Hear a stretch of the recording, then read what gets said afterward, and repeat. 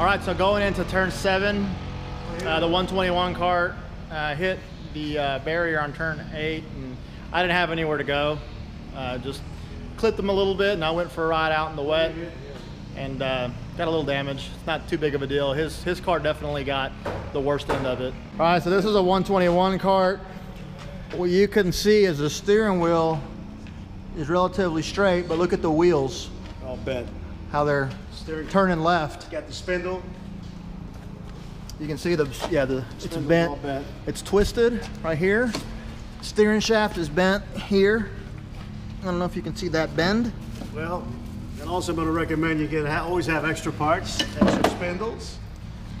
Yeah, he has everything extra. Everything extra, just in case you have one of these mishaps. I've been there and done that. This is all bent. I hit him here, so you can see it's pushed in, and what it did was it bent the side pod here, the brace, backwards. So now the tire was rubbing here. So what I'm gonna do is take this off, which I just unscrewed it, and I'm gonna take a hammer and bang it back that way. Try to fix that issue.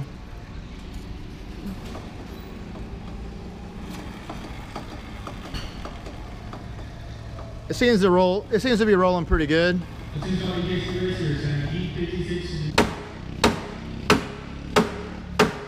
All right, it's back on.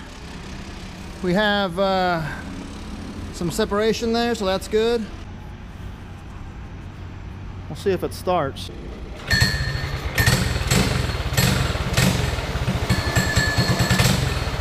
So if you want to get into karting, just remember, stuff's gonna happen, and it usually is always on the last session of the day. I don't know why that is, but it always happens at the very, very end. So this is part of karting. So if you're gonna get into it, get ready for stuff like this to happen. Get ready to spend a little money if you bend or break something. That's just part of the deal. Thanks for watching. We'll see you next time.